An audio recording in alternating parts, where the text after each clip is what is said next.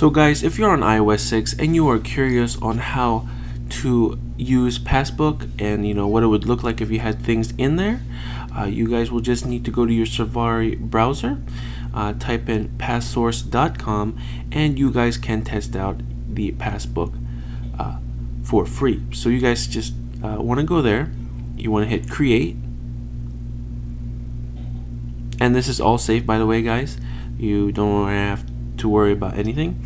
You guys can select what you want to see, either boarding pass, coupon, event, a generic Passbook, store card, and you guys can even get in specific stuff. So we'll just hit the Apple store card. Let's see here.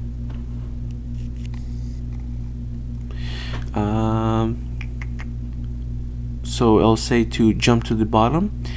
You guys can select what you want to see, and yeah, so let's set the balance and change that up, say 300. You want to hit create, and it's generating it right now, and it should take us, yes, it should take us to the Passbook. As you guys can see, it looks really nice, and we just hit add.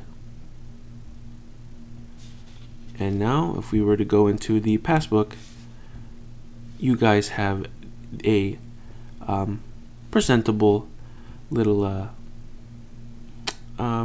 like a wallet thingy. I don't know what you call that, but yeah, you guys have the Apple Store, the remaining balance, and a barcode for you to scan. If we hit the info on the side, we can update it, and we can delete. And yeah, guys, so this is a how-to on how to get and test out the Passbook app on iOS 6. Alright guys, this has been Jacob from igorillatech here, signing off.